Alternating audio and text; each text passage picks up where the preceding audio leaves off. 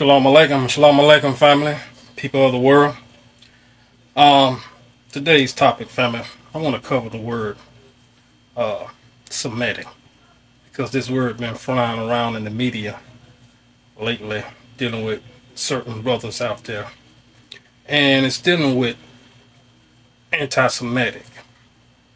So we want to dive into the word anti-Semitic and what it really means, and we're going to see and prove by the definition of this word if the brothers are anti-Semitic. So let's dive in. All right, first of all, family, the word anti. The word anti means to be against, or hostile towards, or opposite towards. Right? And you can find these you can find these definitions in dictionaries such as the New Webster's World College Dictionary, 4th edition, just about any other dictionary, but you have to be careful because these dictionaries, they'll mix it up on, especially newer modern ones, especially the brothers and sisters that's waking up. So, you know, they're trying to water it down. But, okay, moving right along. So now we know that the word anti means to be against. Semitic. The word Semitic comes from the Hebrew word Shem, meaning descendants of Shem. This is where the word Semitic comes from. So, to get a proper understanding, who are the Shemites, we have to dive into the scriptures. And I'm going to just read a few. I'm not going to read them, but I'm going to just quote the scriptures for the video's sake. It'll be too long, but I'm going to quote these scriptures, family, and you can go in yourself and study these scriptures and read them for yourself. All right. Now, the first scripture we're going to cover dealing with Shem, we're coming from the book of Genesis, chapter 11, verse 10 through 27. You can read that concerning the bloodline of Shem. It's going to outline the bloodline of Shem. And you go on to now Genesis, chapter 14, verse 13. It's telling you who Abraham is. It says that Abraham was a Hebrew by nationality. Now we go on to the book of Genesis, chapter 21, verse 2 through 3. Abraham's son Isaac. So we all know the story. Abraham had Isaac. Isaac had Jacob. Jacob had 12 sons, which became known as the 12 tribes of Israel. And one of those tribes, Yahweh chose to be the ruler forever. 2nd Chronicles 28:4. And that was Judah. Now, Judah's from the same tribe of Israel, right? Abraham is their forefather, which is a Hebrew. So, let's find out who Judah is. Now, if you go to Jeremiah chapter 14, verse 2, it's tell you who Judah is and what color he is. It's identifying Judah, right? I know you have a lot of people going to comment on this video saying that, oh, color doesn't matter.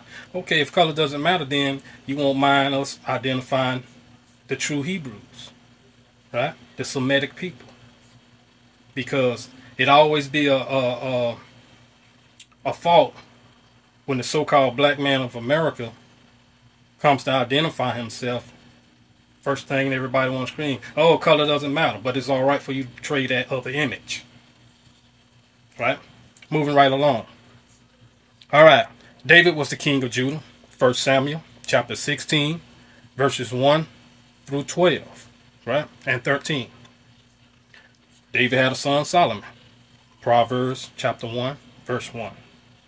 Songs of Solomon, chapter 1, verse 5. Solomon identified his color. Say, I am black unto the ground. Right? Moving right along. Now, Jeremiah chapter 13, verse 19 says that the cities of the south shall be shut up, and Judah shall be carried into captivity. Right?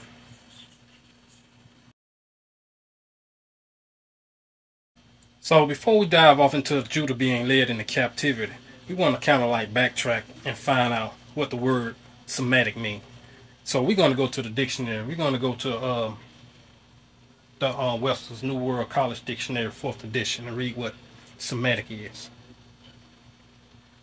Semite, a person regarded as descendant from Shem, a member of any of the peoples speaking Semitic language, including the Hebrews, Arabs, Assyrian, and Phoenicians. So here we see that the word Semitic comes from the people Shem. And we just outlined the bloodline of Shem back in Genesis chapter 11. Abraham had Isaac, Isaac had Jacob, Jacob's name was changed to Israel, and had 12 sons, became the 12 tribes of Israel, whom all was black by color, if you want to identify these people with woolly hair. Right? This is where the Messiah comes from, the tribe of Judah. Okay, so moving right along. Now, for a brother to be anti-Semitic, that would means that he would be going against himself, or against his people. You know, so, and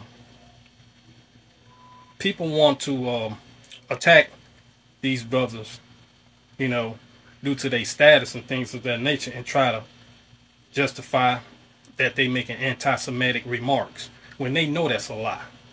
You know who the true Shemites is, you know. So once again, it can't be anti-Semitic. They are the Semitic people. So how can they be Semitic, anti-Semitic?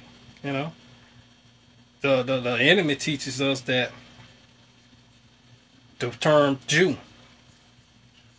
which is derived from the word Hebrew, the tribe of Yehuda, right?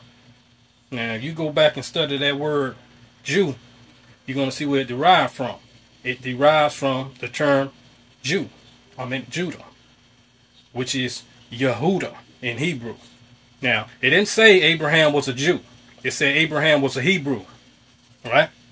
So let's get that straight according to the book. If you want to know the truth, go to the book, not lead on your own understanding and have people talk the world that the term Jew are the chosen people. It didn't say that. The scriptures don't say that. It said Hebrew. So let's get them facts straight concerning the Hebrew people.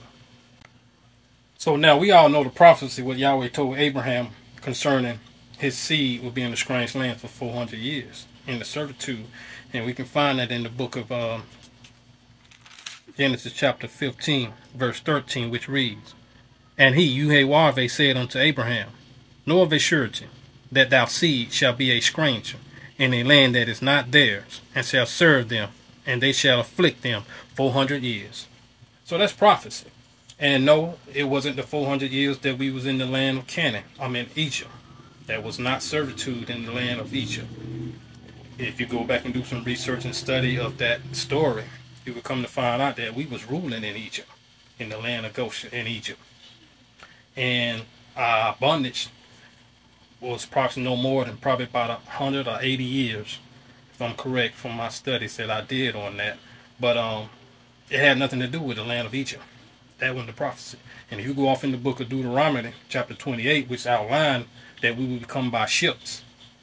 We the only people that came to a strange land on ships, by force.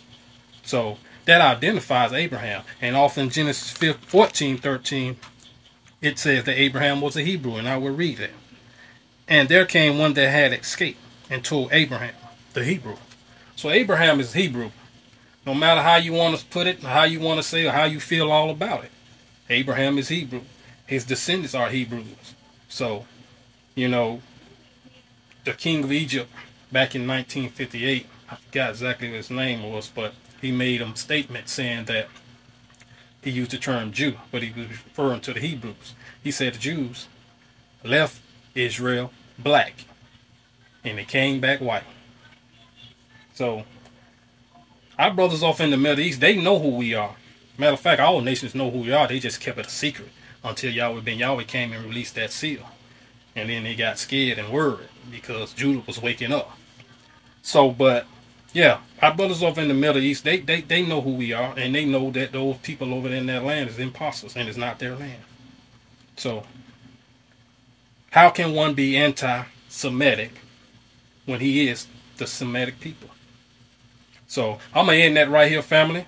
And I'm going to put a little of the pictures of these definitions in, and you can go research this stuff for yourself. you know. So, Shalom Aleichem and Aniyah Hov.